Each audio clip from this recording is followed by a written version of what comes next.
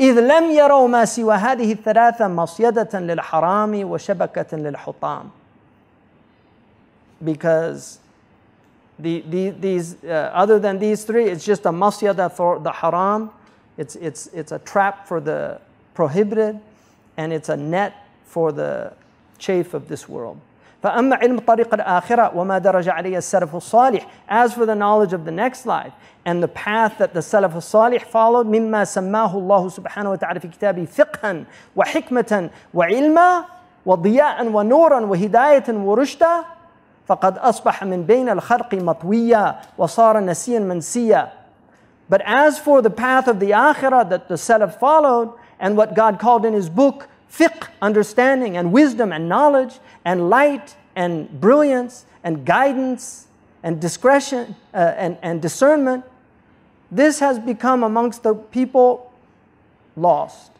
It's completely forgotten. وَلَمَّا كَانَ هَذَا ثَلْمًا في الدين ملمة, when this was a dangerous opening to this religion, وَخَطْبًا مُدْلَهِمًّا, and this dark, gloomy affair. رأيت الاشتغال بتحرير هذا الكتاب مهمة. I realized I need to preoccupy myself with writing this book. إحياء لعلوم الدين, to bring back these sciences. كشفا عن مناهج الأئمة المتقدمين, to show people the path of the people that went before us. وإيضاحا لما هي العلوم النافعة عند النبيين والسلف الصالحين والسلام الله عليهم أجمعين, to show them the beneficial knowledges that the prophets brought and that the Salaf al-Salihin used. وَلَقَدْ أَسَّسْتُهُ عَلَى أَرْبَعَةِ أَرْبَعَةٍ, I have built it upon four quadrants. The first quadrant is the ibadat. The second is the adat. So the first is the devotional practices. The second is habitual practices, like marriage and commerce, buying and selling, what we'd call mu'amalat. And then the third is the muhlikat, the destructive tendencies of the human being. And the fourth is the munjiyat, is those things that are salvific, that will save you. وصدرت الجملة بكتاب العلم, and I began with the book of knowledge. لأنه غاية المهم, because this is the end all. This is the purpose of this matter.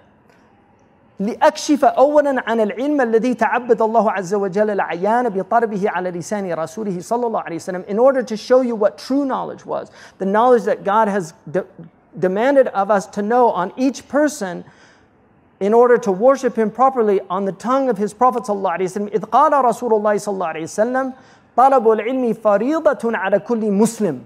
Seeking knowledge is an obligation on every Muslim. And the idraj of the hadith, which is added by the ruwat later, wa muslima, because there was some ulama early on claimed that you didn't teach women and the women just followed the men, and they put that in there to emphasize that this included men and women. And that's in Ibn Majah, that hadith. So as it's related in the book of Ibn Majah, it says Muslim wa muslima, man and woman, even though Muslim contains both. وَأَمِيزْ فِيهِ الْعِلْمَ النَّافِعْ مِنَ الضَّارِ, and I distinguish between beneficial knowledge and harmful. إِذْ قَالَ صَلَّى اللَّهُ عَلَيْهِ وَسَلَّمَ نَعُوذُ بِاللَّهِ مِنْ عِلْمٍ لَا يَنْفَعْ, because the Prophet ﷺ said, I seek refuge in Allah from knowledge that doesn't benefit. And we have so much of it. You think of all the things we know of no benefit. I mean, I could give you lessons in things I wasted time learning, or things I learned before. Just total waste of time when I think about it. It's like, why did I waste my time learning that?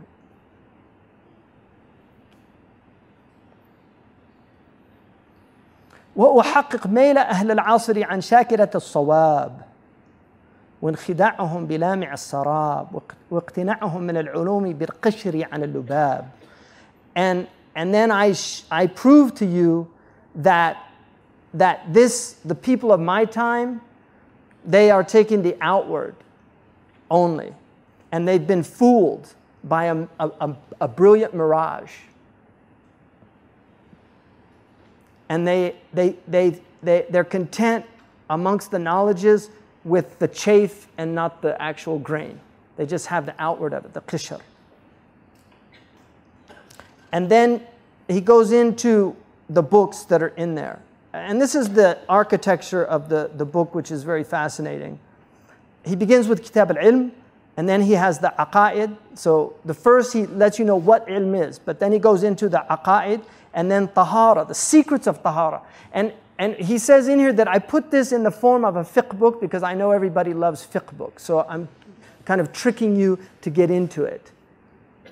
And he said, just like he said, I read a book by a man who wanted to teach medicine, and he knew astronomy was more popular than medicine, so he wrote his medical treatise like an astronomy book. So, and then the asrar of the prayer, the asrar of zakat, the secrets of fasting, the secrets of hajj, the secrets of the kitab adab tilawat al-Quran, the comportment, the courtesies of reciting the Quran, kitab al-adhkar wa da'awat, the book of adhkar, of all the dhikrs we do, and the prayers. Wa kitab tartib al-awrad fi al-awqat, and the book of putting our awrad in their proper times, because there's practices that you should be doing every day. Wa amma rub al-adat, it has 10 books also. There's 40 books. Each quadrant has 40.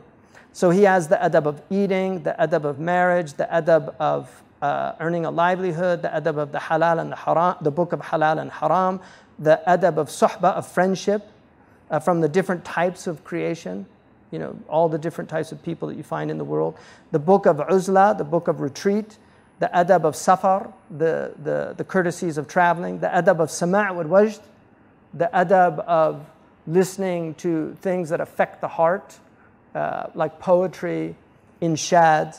So there's adab to that. Kitab al-Amr bin Ma'ruf wa Nahi an al-Munkar, the book of calling, enjoining good and forbidding wrong. And then the book of the adab of Ma'isha wa Akhlaq al-Nubuwah, the book of livelihood, and then the Akhlaq of the Prophet, which is the 20th book. It's the heart of the book, right at the center. And then he's got the Muhlikat. And the first, he begins with the wonders of the heart, the Riyadatun Nafs, the book on the Afat al-Shahwatain. And I'll talk about that, the two shahwa, the stomach and the farj, which is the concussible, concussible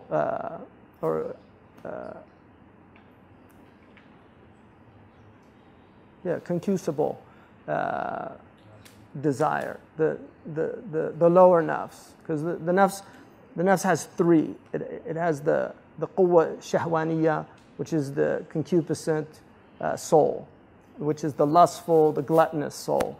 And so he talks about breaking those two things, lust and gluttony, because they're the foundation of all ma'asiyah. And you have to learn to control them. You have to learn to control your eating, control your sexual habits, and then shahwat al-batan, which is shahwat al-batan and farj. So that's the, and then kitab afat al-lisan, the dangers of the tongue, and then the dangers of ghadab, hiqad, and hasad, the dangers of anger, and of resentment and of envy. Kitab dhamm al-dunya, the book on censoring the temporal world. Dhamm al-mal wal-bukhal, censoring wealth and miserliness. Kitab dhamm al-jah wal-riya, censoring stature and ostentatiousness. And then dhamm al-kibr wal-ujab, the dangers of arrogance and vanity. And then the last one, dhamm al-ghurur, delusion. So those are the muhlikat, those will destroy you. And he took the most important ones, because all the other ones fall under them. Ruba' al-munjiyat, and then the last section are the munjiyat, and there are 10 books. The book of Tawbah, it begins with Tawbah, that's the beginning of the path. And then the book of patience and gratitude, so patience in tribulation, gratitude in blessings. The book of fear and hope, the book of poverty and detachment, the book of Tawheed and Tawakkul. He put Tawheed and Tawakkul together because he said without true Tawheed and not learning your Aqidah, he's talking about really witnessing God in the creation, like seeing that everything comes from God. That's the only way that you'll rely on God, when you realize everything's from God. Right? إِذْ قَالَ النَّاسُ إِنَّ النَّاسَ قَدْ جَمَعُوا لَكُمْ فَاخْشَوْهُمْ. Be afraid of them, the people, they're gathering against you. فَزَادُهُمْ إِيمَانًا. They got increased in faith. وَقَالُوا حَسْبُنَا اللَّهُ وَنِعْمَ الْوَكِيلُ. right? Because that shaitan يُخَوِّفُ بِهِ أَوْلِيَاءَهُ. Shaitan's just trying to frighten his friends, but the friends of God aren't frightened by that. They're not frightened by tribulations in the dunya. Kitab al-mahabba wa shawq wa uns. Now we're getting closer. Love and desire and uns. Wa rida, contentment. Tuma'nina, because now you've gone through all these phases, so you're getting closer to the real, the hub. Now he's moving towards the center, the hub of the affair. Kitab al-niyya wa sidq wa ikhlas. Your intention, your sincerity, your truthfulness. Kitab al-muraqaba wal-muhasaba. Now that you're in this position, you have to be aware. Don't get arrogant. Be vigilant about yourself. Take your soul to accounting. And then kitab al-tafakkur. Now you're ready for meditation on the truth, the highest thing. Kitab al-tafakkur. The Prophet said, to be in tafakkur for one moment is better than 60 years of ibadah. Tafakkuru sa'atan khayru min 60 sana ibadah. This is the highest. He's taking to the highest thing of this religion. But it's an arduous path. وَكِتَابْ ذِكْرَ الْمَوْتِ. And then the book of remembering هَذَمَ اللَّذَاتِ. أَكْثَرُ مِنْ ذِكْرِ هَذَمَ اللَّذَاتِ.